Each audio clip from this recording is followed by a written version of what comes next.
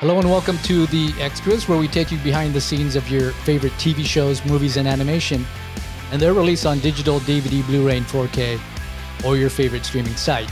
I'm Tim Millard, your host. Today, actor, writer, and producer Dean Butler joins the podcast to talk about his career and his time on the beloved classic TV show Little House on the Prairie. He played the character of Almanzo Wilder, who was the love interest for Laura Ingles and eventually becomes her husband. Dean started on the show in season 6 and was in 65 episodes running through the 9th season, plus 3 TV movies. He was also a lead in the TV series The New Gidget, starring Caryn Richman as Gidget, which ran for 44 episodes from 1986 to 88. He has been in dozens of TV series and films and was a producer for the Golf Channel. So we're very privileged today to have him on the podcast. Dean Butler, welcome to The Extras. Thanks, Tim. Nice to be here with you today. Well, this year will mark 40 years. It's kind of amazing, but 40 years since the Little House on the Prairie finale, which I believe was in 1983. Yeah. Though you had some movies, I think, in the year or two after that. But we were talking just in preparation for this podcast, and I was saying, okay, is it available on streaming? And you said, yeah, it's available on Peacock, on Prime, on iTunes. And I know, fans can get the Blu-ray and DVD box sets and all the seasons.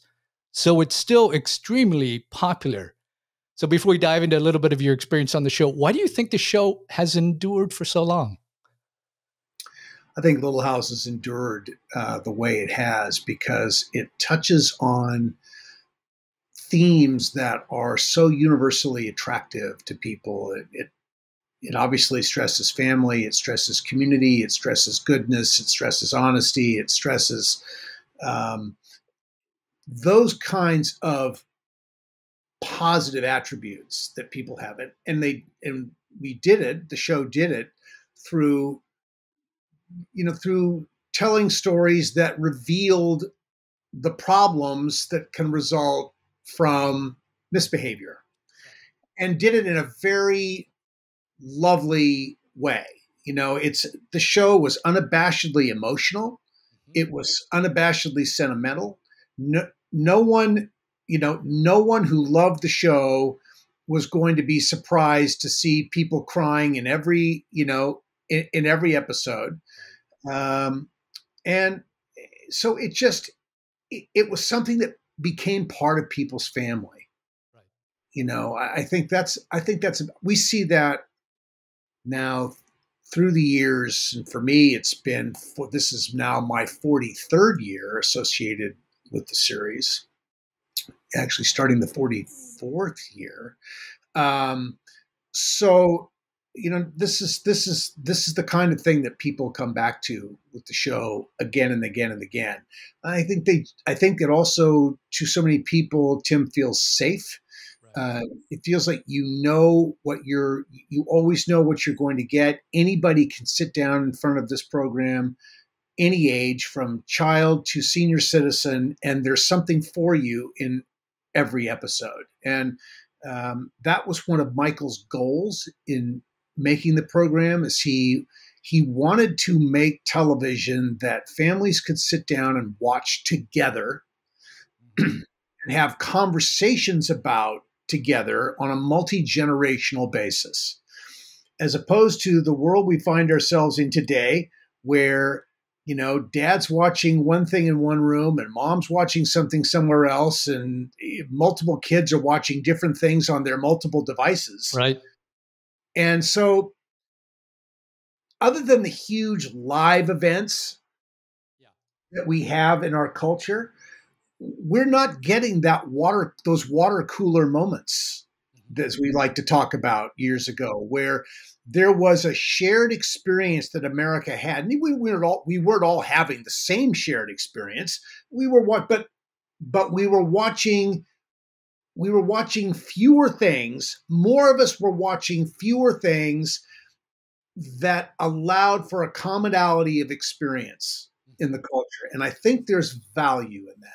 And that we don't have anymore. We've given that up for something else. And only time will tell if that's a good thing or a bad thing. Well, it's you're so right on the money in terms of the family watching. That's how our family did it. I mean, my mother, just to give a little background for the listeners, but my mother was a huge fan of the show, and she kind of brought the rest of the family into it. And that's because it really related to her family history. Sure. And I think there's a lot of people in the Midwest, of course, that it did as well. Her mother literally was born in Mankato, which you could drive easily to Walnut Grove area Sure. from Mankato. And she was born in That's 1900. about 40 minutes, I Yeah, think. You know, yeah. And she was born in 1900. So my grandmother, so she was a little, maybe a decade after, the series or so, but that's still close enough that she felt a real affinity to the lifestyle, that kind of on the farm, small town, Minnesota. So she really like grasped onto the show because of her own memories of her grandparents and her parents. Yeah. And they eventually moved a little bit north Minnesota, but same thing, living on a farm and everything. So she brought it in. Our whole family, we watched together. And you look at the ratings from those years, I mean, it was a perennial top show. Yeah. So it was really popular throughout America for all those years. So, but here's the thing, my mom is passed now. Yeah. A lot of that generation is gone. But the show, I mean, I remember it affectionately, fondly watching it. And, we just gathered around. We, as you say, it could lead to discussions. It could lead to, topical things, but it also had just the ease of, it was never going to offend anybody. And parents never had to worry about what their kids were going to see in it. So it's always great for that. I think the episode where we had the Sylvia with the clown rapist, or I think that's sort of one that pushed the boundaries of what Little House was. Now, Michael was a huge horror fan. And so he did this episode that, of all the episodes I think of, and I wasn't in Sylvia, but maybe I was sitting in church at one point, but that's the one that I think gives people pause when they and it's out of 200 and something episodes, or one or two to really grab an audience, or make them say, wow, that's a little different. That's pretty good. It's pretty good. Michael had a need to express himself in a particular way, and it was compelling. It was powerful, but wow, a little different for Little House. Yeah. Well, that I think that's a good segue into kind of asking you.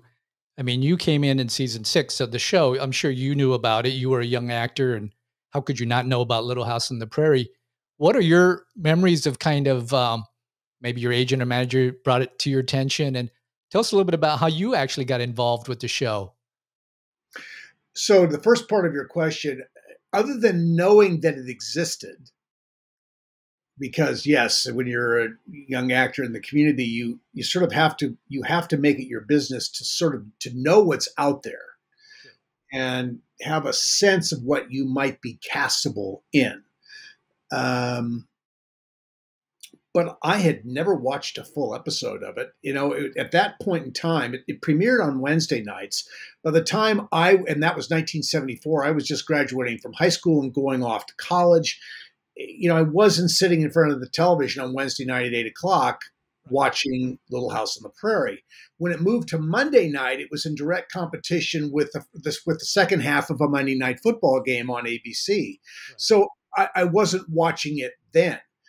When the meeting came up, my agent at the time was a woman named Ina Bernstein, and Ina was one of the grand dames of ICM during that era. She was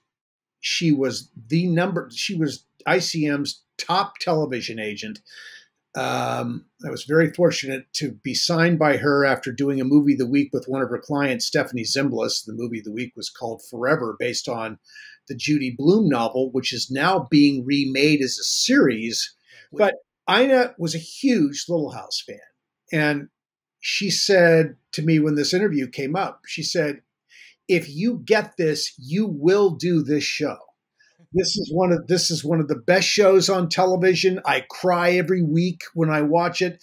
And this was, this was a sentimental woman, but nobody's fool. She was, she was a serious-minded person and a very accomplished businesswoman. I mean, way ahead of the curve in her era in terms of what she had accomplished. Little House, she loved Michael, she loved the kids, she loved everybody. And so when this happened, no one could have been happier about it than Ina was. But had she not really emphatically told me that this is something that how agents can be, that they tell you this is something you want to do, or we want to do this, we don't want to do this. Right. So it's sort of we, Sure. So we don't want to, we do. Little House was something we definitely wanted to do. So I was knocked out after getting it, and there was a long process of auditioning for it in the spring of 1979. Multiple meetings and back and forth. I was still in college at that point. I was going to the University of the Pacific up in Stockton. I was commuting down to Los Angeles to do these auditions. And when it finally happened, it happened like 2 weeks before graduation.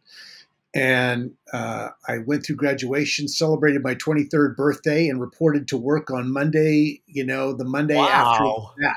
It was just an incredible, fortuitous, memorable for me series of events. So I was just knocked out by the size of it, Tim. I'd done some small things. I'd seen, obviously seen production units, seen honey wagons, seen camera trucks, but with Little House, I arrived in Simi Valley on that first day and went up the road in a van and arrived at the Little House set. And there were 20 trucks, and it was, 20, 25 trucks. And it was everything from, makeup and hair and wardrobe, camera, audio, lighting, animals, wagons, all of these things that you had to have in order to bring this world to life.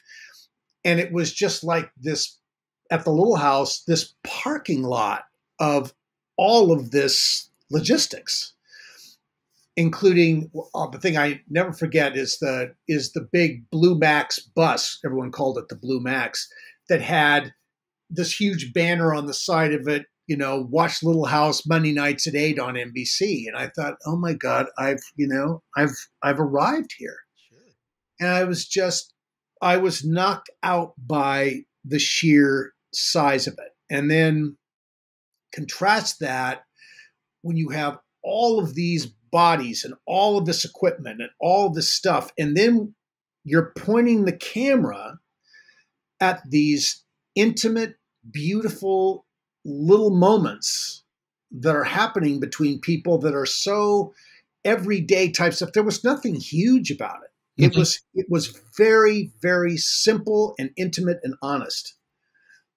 And it took all of these people and all of this equipment to drill down and create those frames that were these beautiful, simple things. Right. And then you had David Rose on a scoring stage writing this beautiful orchestral music that was giving every character this massive emotional life, this beautiful, rich, textured, romantic emotional life. And I just think the combination of that, all those ingredients coming together just made the show, if you got it, and not everyone got it, clearly, but if you got it, you were hooked. And you were going to be there watching that for a long time. I remember Michael said to me one time, I know what we're doing isn't for everybody, but I know there are a ton of people out there for whom what I'm doing is everything.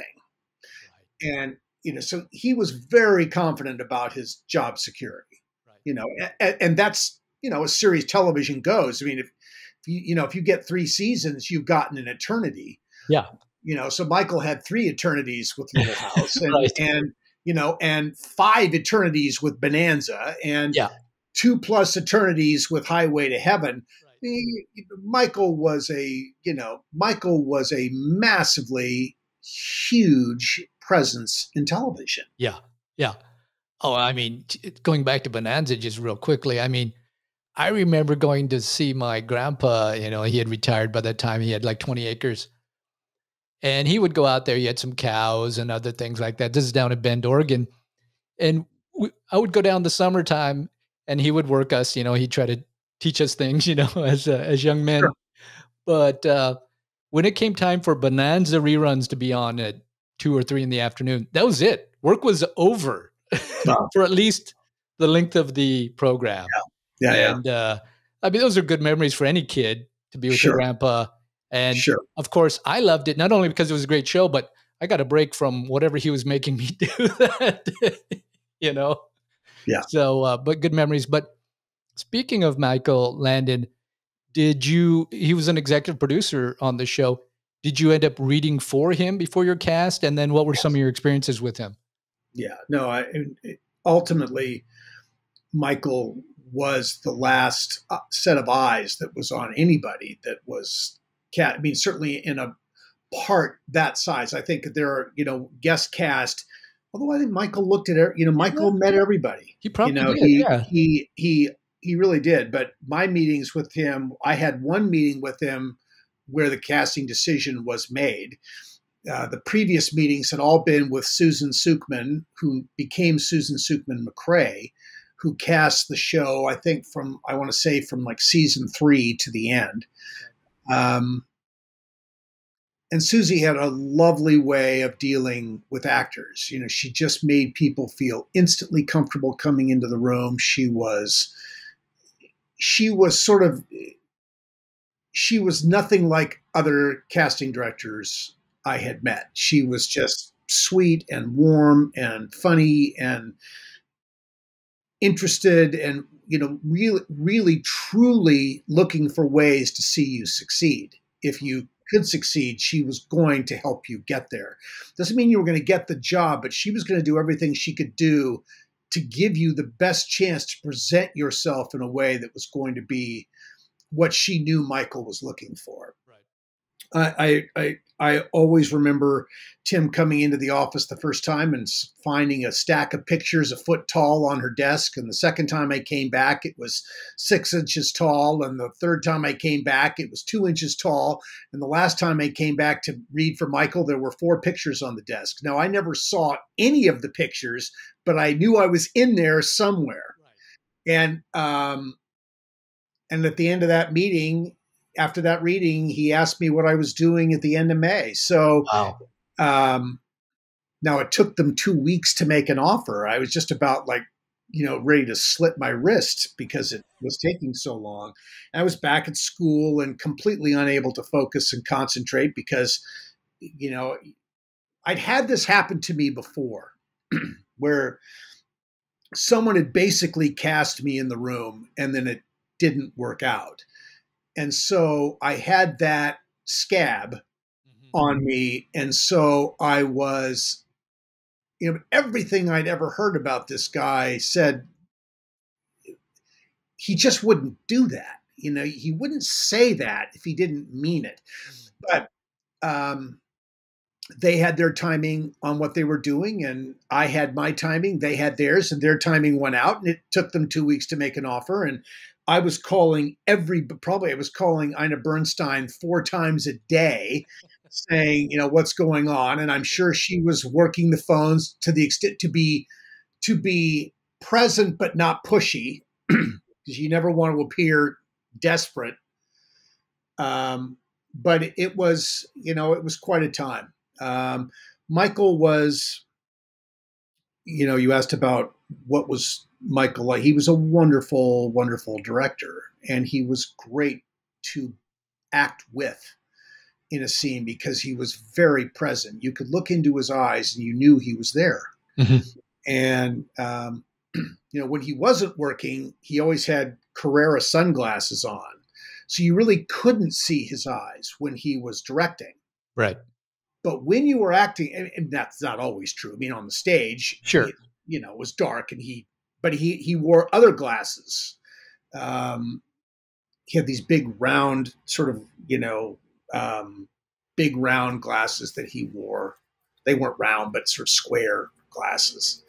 And then the Carreras outside, and so he had a little bit of a shield in front of him, but he could watch you very closely. You always knew. And, this was before the days of video assist. Right. So, there was no one was gathering around monitors watching a performance or watching a playback or anything like that. Michael was right next to the lens when he was directing. He was always right next to the lens, and he was watching very carefully. And, you knew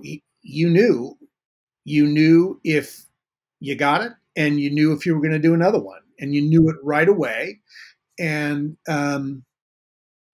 he was really masterful at sort of knowing when to stop. And, frequently he got what he was looking for on one or two takes. And you really needed to just trust him that when he said print, he meant it, and he got it. And there was no need to do any more. And I think as a young, insecure actor, you're always thinking, oh my God, I could have done that better. But you had to learn to resist the temptation to ask, can I have another one? Right. Because he knew. And if he got it, there were no more. He was moving on because he was shooting 7.5 pages a day. And he did it between 8 o'clock in the morning and 4:30 in the afternoon, or 5 at the latest, every day for 5 days a week. Right. And he didn't mess around. Right. It was business. It was, yeah. He kept it light. He kept it fun. It was always loose. There were very few tense moments on that set that I can never remember. I mean, people were laughing, people were relaxed because they trusted him and they knew that he knew. And, so it was a really great set to work on. And he and our producer, Kent McCrae, made it that way. Right. They just had this, they exuded a level of confidence that just communicated to everybody, we got this. Right. This is, we're golden, we're good, we have no issues. And I think and that was such a gift. That was a real gift. And because you came on really at the 6th season, it was a bit of a well-oiled machine by then. Totally. Because if I just recently, before our conversation, reviewed a few episodes, and there's kids, there's dogs, there's horses, there's a lot of logistics in any one scene. Sometimes you got a schoolhouse scene, and we'll get into this this first episode actually that you were in. Back to School Part 1. In that episode, there's 15 kids in this schoolhouse in one town, and then Laura goes to another town. There's another bunch of young people. So you've got to work with a lot of kids. You got you driving the horse and buggy. And I mean, there's a lot of animals and things like that. So, but by season 6, they had it down. So, yeah, no, I think, and I have a sense that because Michael's crew had been with him since Bonanza, and he kept these people together. They came into this as a well-oiled machine. I'd be very surprised if there was any hiccup at any stage of this. I think they came into it well-oiled and greased, and the shows just worked. Right. And Michael knew, because of 14 years of Bonanza, he knew how to make television. Sure. Of that era. Now, he wouldn't, if he were making television today, and Michael, has been gone for 31 years, he was 54, he would have been 85 now. If he were still making television, which would just be amazing if he could have done that, television would be demanding in a very different way today in terms of the look of it, the amount of coverage that's required to give it this cinematic look. And I don't, I think, look, Michael was a brilliant guy. I think he could have adapted. But he knew how he wanted to make things. Sure. Yeah. No. Well, he absolutely knew. let's talk about that first episode. I mean, you got the audition, you got the part, and as you mentioned, I mean, this was going to be a multi-season role potentially as the love interest to basically the main character of the books and then also of the series. So it's an important character. What do you recall of that first episode kind of stepping on, other than it was a large production, but were you nervous? Were you Oh talk my a little God, bit yes. about that? Oh my God, yes. Yeah. Yeah. Yeah. See, and the thing is, Tim, I had not read the books. So I didn't really understand what was coming here. Oh, I mean, okay. I knew that, I knew it was an important part. I knew he was going to be her love interest. I knew that. But what I didn't know was the scale or the scope of the fandom Right. that surrounded this, and that people really, you were dealing with generations of people who had been reading these books already. I mean, they had started to be published in 1931. The character of Almanzo was introduced to the reading audience by 1933 in her second book, Farmer Boy. And he's 9 years old at that point. And then, of course, the books keep coming out. We see him again, and she presents him in a very particular way, which all leading to these happy golden years where the relationship really blossoms and they get married.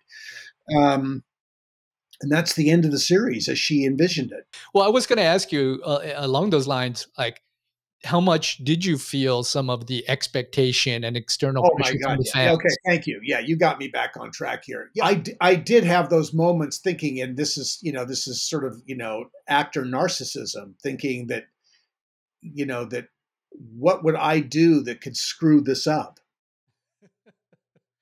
That would wreck it. And Michael was never going to let anybody wreck anything. Sure. Right. Yeah. I mean, even if you were having a bad day, he was going to help you make it work. And you couldn't have every day be a bad day, but you could have some bad days, Sure. or tough moments and scenes, and he'd help you through. So I think that, but when you're the actor, and it's sort of always all about you. Sure. When you're the actor, and it's that's a bit of a cliche, but it's I think there's a certain truth, which is why cliches always have a certain amount of truth to them, or a lot of truth. Right. So we're all sort of myopically focused on ourselves, and I think the people who do this best are people who get off of themselves and focus on everybody else. And trust that they're okay. Right. And that they don't have to worry about themselves. They're focusing on what everybody else is doing and giving their best to those people, but not being fixated on their own results. And I think people are blessed with that. If you have that as an actor, what a gift you are to everybody you're working with, because you're focused on the right things. You're focused on the team. You're focused on the process. You obviously have to know your dialogue, and you have to come in ready to bring the best of yourself. But trusting yourself and giving all of your energy to others is really, an important piece of this. And that takes some time to learn that. Now, some people maybe just walk in with that. And if they do, they are really the lucky ones. I think for most people, it takes some time to learn that.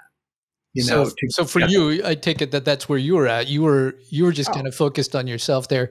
Am I going to do this right? Am I going to say the lines right? Am I going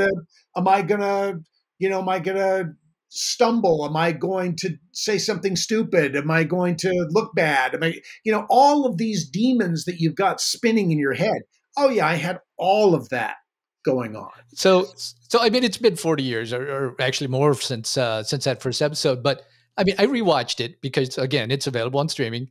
And I guess, it's been years since I'd seen it, but I couldn't help but saying, there's Dean's smile. I mean, all you had to do to some extent to get the likability across was your smile, right? I mean, to a certain extent, you've probably been told that, but you flashed that smile Yeah. And as a viewer, you're like, this is a likable character. I'm going to like this guy, Yeah. I think. Yeah. I mean, Yeah. unless you're Yeah. bringing some really heavy expectation, I suppose. But Right. Right.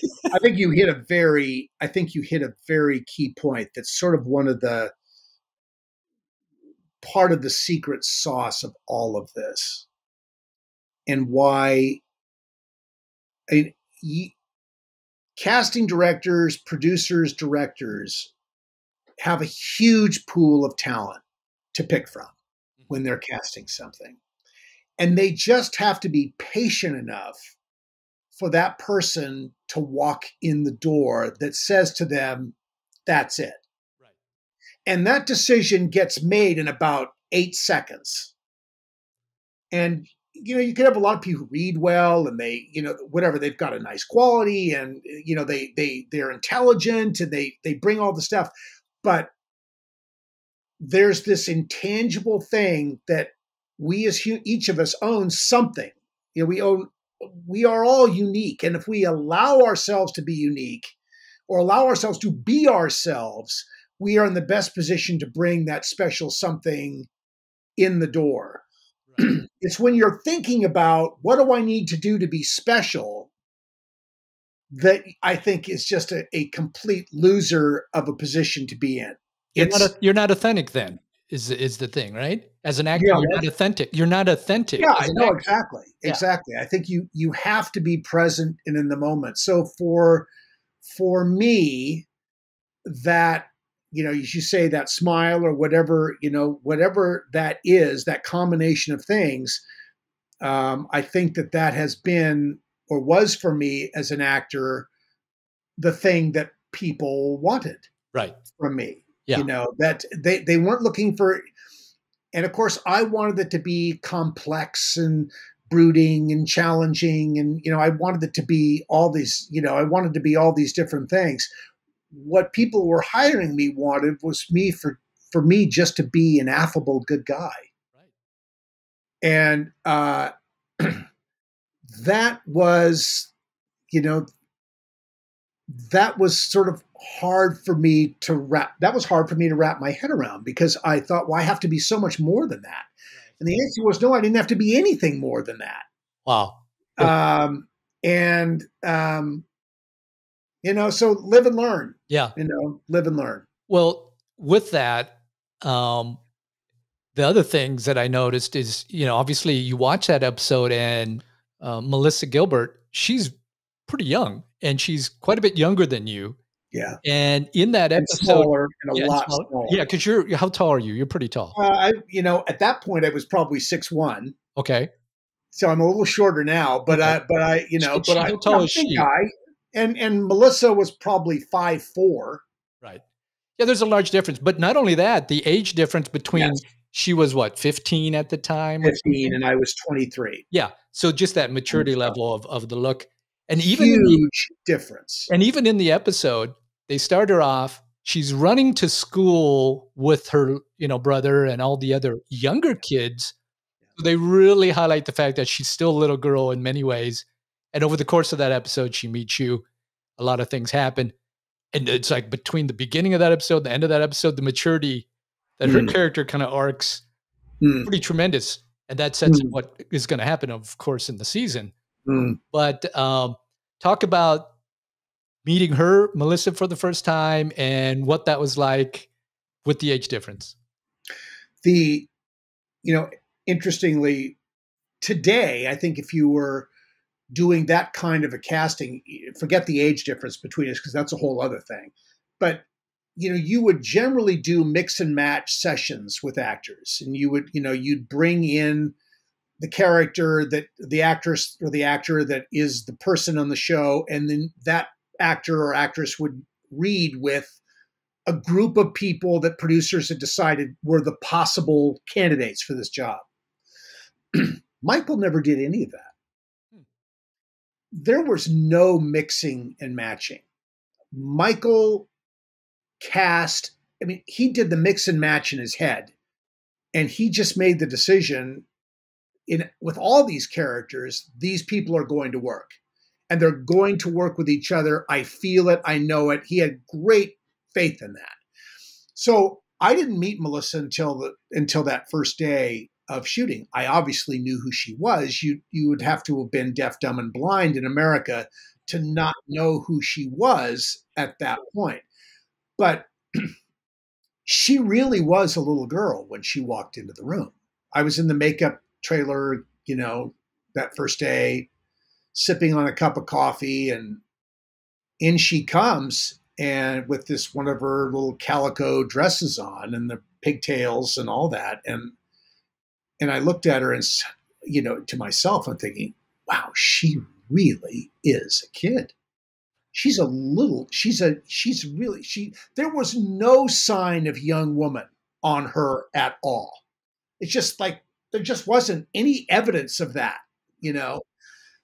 So I'm thinking, wow, this is really going to be interesting to see how this develops. Right. Now, the other part of that you mentioned, so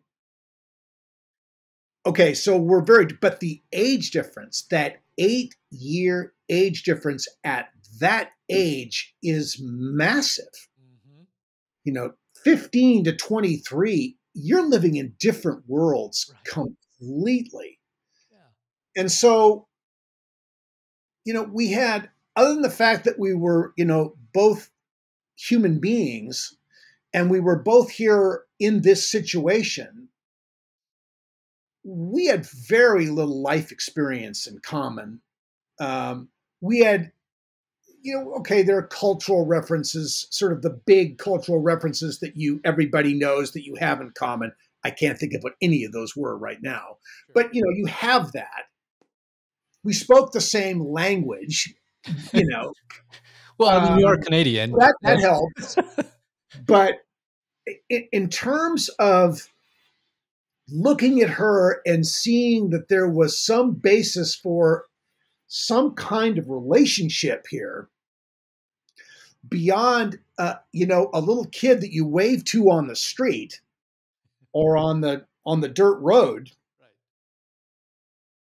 you just wouldn't have thought there was anything like that. And when this all started, and of course so much of our audience had read the books and knew the books, and they knew when they met this character, they knew where this was going. And immediately, they knew that the character was coming. I think that the promotion for the season had sort of tipped that off. Mm-hmm. I'm sure. But no one had seen me yet. And we got letters from mothers around the country saying, "What are you doing? How could you put this man with this little girl? What message are you sending? How am I supposed to communicate this to my adolescent daughter who is ogling someone older? How do I tell her that's not appropriate when you're doing this?" And I think it was an interesting dilemma. And I think Michael, it was part of why he cast me. I was and am a very well-behaved man. I was raised to have an enormous amount of respect for women. I like women. I was raised to like women and trust women and have an abundant level of respect for women.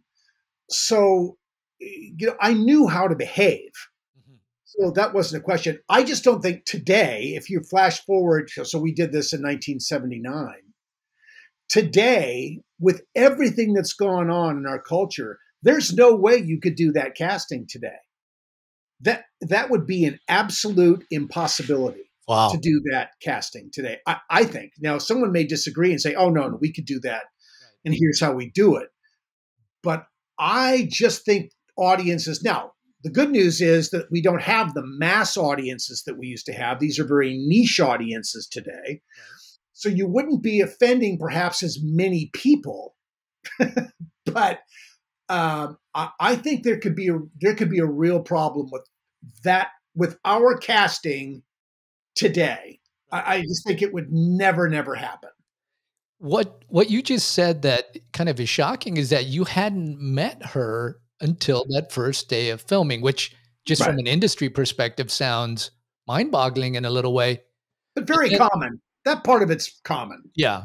You Okay. know, But but I for mean, something that's as important as this, yeah, in that's the reason. terms of the trajectory of Right. a whole program, Yeah. To not read together or anything, it's, nothing. yeah. And and Tim, I think I would say this.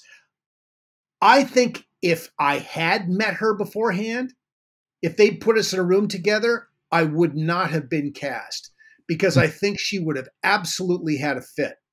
Okay.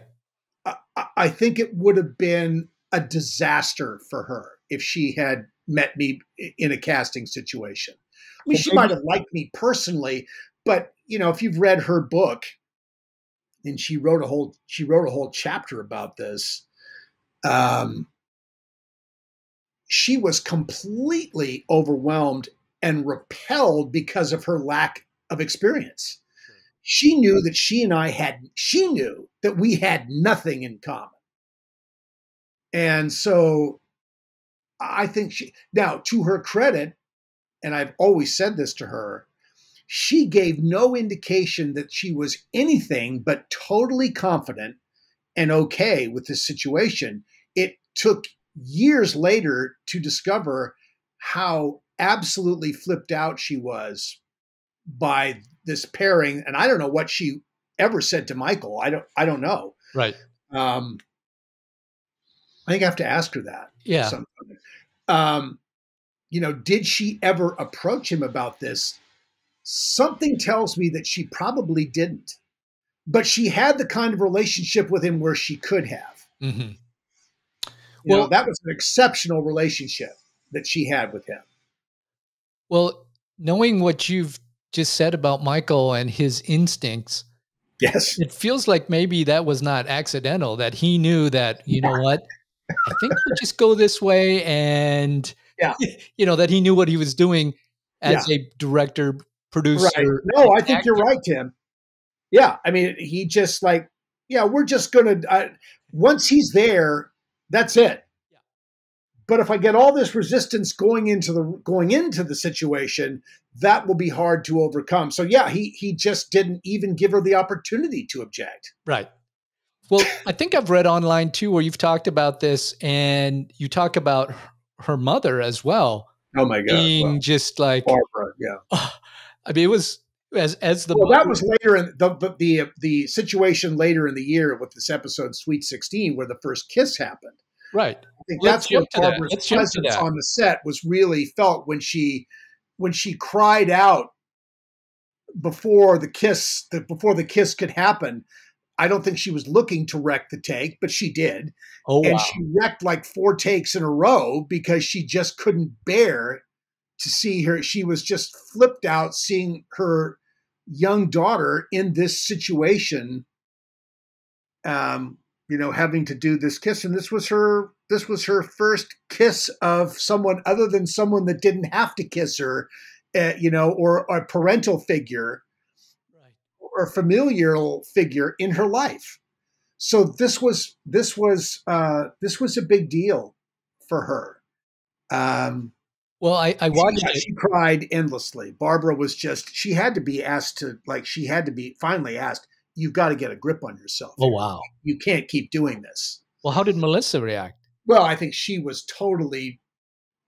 horrified that her mother would behave this way. She just wanted, I think, reading about this later, she just wanted to get out of there after Right. this was done. She couldn't wait for it to be over. Yeah. Because please, someone take me home and get me away from all this. Yeah, I mean, I think that was not a fun day for her. Well, I tell you what, you guys were professionals because I rewatched it and it looks very natural. It doesn't, I mean, obviously I just kind of skipped right to that episode, before we talked here to remind myself what that was like.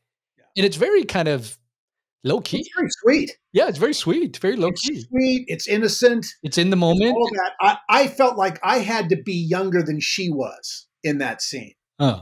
Because not that a young man in that period of time is going to have a whole lot of life experience outside of, a few kisses. but this was, I felt like in order to make this okay, I've got to be younger than she is. It's got to be as awkward or more awkward for me than it is for her. That was my take on it, in order to have it not be something that could in any way look or feel lascivious or taking advantage or any of that. And I think that was Michael's. That was probably Michael's, one of the things that he watched most closely, was to just make sure that we were playing this so straight and so underplaying all of it, and keeping it just really, really innocent. That was a big deal. I've often thought, Tim, it would have been great if Melissa had been 3 years older, if she'd been 18 and had a little life experience, had some dates, had a couple of boyfriends or a boyfriend or whatever, so that this was not completely, but that wouldn't have been what it was. Right. It might have been easier for us to work together because we would have had something more in common, but it wouldn't have necessarily been good for the show. Sure. There could never be any kind of Harlequin novel quality about this. Right. It had to be chaste and pure, and that's what we got. Right. Wow. And in looking at it in that sense, I think that, Michael's instincts were terrific, and we all served those instincts. And I think one of the reasons that people love it so much, without question, is because of that innocence and that sweetness. Oh, yeah. Yeah. Well, looking back at that season, things happened fairly rapidly, from the first episode to the Sweet 16. Yeah. And then really by the beginning, is it right at pretty much at the beginning of season 7 that you guys actually in the show get married? Yeah. We're talking, right? I think do we get married do we even get married at the end of that season? No, I think I read that it was season 7, episode 2 that you guys get married. But the point is that Laura Ingles, it was Laura Ingles Wilder was the name of the episode. Yeah, Laura Ingles Wilder part 2. Right. And I mean, I think that from a, obviously in TV time, that could be more than a year, but in people's real life, that was only within a year of watching, so to speak, one season of television, 24 episodes or whatever that was, 26. 22, yeah. Yeah. And so this moved the audience very quickly from, the young little half pint to a married woman. I mean, and so that was fast. That was a lot for people to take in, but it also kept the story and the audience, moving along, and which I think is important probably for a show that's in its 6th, 7th season. You're starting to get maturity, and fans can start to drop off a little bit. So you got to keep the interest there. Yeah, no, it's true. It's true. What are some of your other favorite, or it could be either a favorite or memorable, but outside of the few that we just mentioned, when you look back on the series? There was an episode called The Nephews, which was not an audience favorite, but I loved it. It was when my older brother's 2 children, 2 boys, come to stay with us, and they're just hellraisers. They're just complete pranksters and wise guys, and and they just work Uncle Monzo relentlessly for this hour. And every conceivable practical joke that they can do to rattle Uncle Monzo, they do. And finally, Laura, sort of, being the world wise person that she was at that point, she sort of straightens them out and lets them know that we're not going to take this anymore, and that there are going to be consequences for your bad behavior. So, but it was fun. It was high energy. The kids were lovely. They, one of the little boys was the young actor who did the great scene in Airplane with Kareem Abdul-Jabbar in the cockpit of the airplane. Yeah. Huh. I don't remember his name, but he was so terrific in that scene. And he and his fellow nephew were little hellraisers. That's great. They were great. They were great. So that one I really loved. an episode later, well, an episode called Divorce Walnut Grove Style, which was very early on after the wedding, where, you know, the glow comes off this moment and we get to see some problems, and uh, and you know, Laura thinks that Almanzo's being unfaithful with this, you know, singing a song called My Only Love, which he's wanting to sing for her, but I don't know, you know. So, you know, there are all those kinds of things that went on.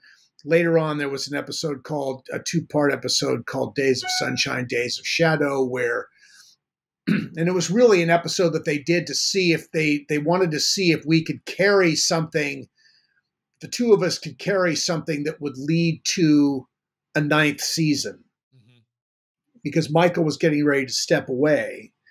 And so they loaded up this episode with every calamity that we could possibly have. Right. And, you know, hailstorms and a stroke. I had a stroke and diphtheria, and, you know, all this, so much happened in that. And it was it was the wonderful acting challenge of the time that I had on the show, to play these different conditions and try and, try and find a way to make all that work. And that was great fun. It wasn't a happy episode, but it was a really satisfying episode to do. But, you know, when you look at the totality of this, Tim, you know, so many good things in the show, and the audience love and affection that came at me during that time and in all the years since, has been really this incredible gift. It's just been amazing. I mean, the show really spoke to people, and it continues to speak to people. Do you have the opportunity to see any of the folks that you worked with back in those days? I know there's things like the Hollywood Show here in LA and other places. There are a group of us that do a lot of traveling around the country to do events together. Right. So, you know, we don't see everybody because you can't have everybody there. But no, we're pretty, you know, we stay pretty close. I think we all know that we're part of something that's bigger than all of us. And there's a lot of respect that comes from that. And I think that we've looked to take care of it and nurture it, particularly and that's with the 50th anniversary coming in 2024. You know, that's a big moment. I think, you know, to celebrate 50 years of Little House is going to be, pretty great thing. Well, maybe we should talk about that. I mean, do you already know, or are you guys talking about things you're going to be doing, or is it? Yeah, I think there's a lot of talk about different things that are going to go on. We think that they're going to be a pretty good size of events that year. We're looking at different things that are going to happen. But look, you know, we don't know, but we know that, you know, but fans, you know, I think that the Laura Ingles Wilder book community, which really drives all of these sites in the Midwest, you know, they want to give people an opportunity to have a moment, and we have to make it. We have to figure out what's going to make it special. And the 50th makes it special all by itself, but we have to make it special for people, you know, to come out and celebrate with us. Well, are you personally going to do anything kind of looking toward that 50th? Well, I'm working on a literary project now. I'm getting up at 5 o'clock in the morning, working on this literary project, getting up every day at 5 to begin to advance this narrative. And it's going to be, you know, it's going to be part memoir, part look back at 50 years of Little House. But it will have a strong Little House foundation in it. So I'm excited about that, and I think you know, to have an opportunity to make a statement about the 50 years that, if we package it properly, it can become sort of a defining statement about 50 years. And I started thinking about a book in 2021, and as the pandemic was going on, and then it became more real in 2022, and then last year I really actively started working on it. It would have been really great if I'd really actively started working on it in 2021, but I do have a hard deadline now, Okay. and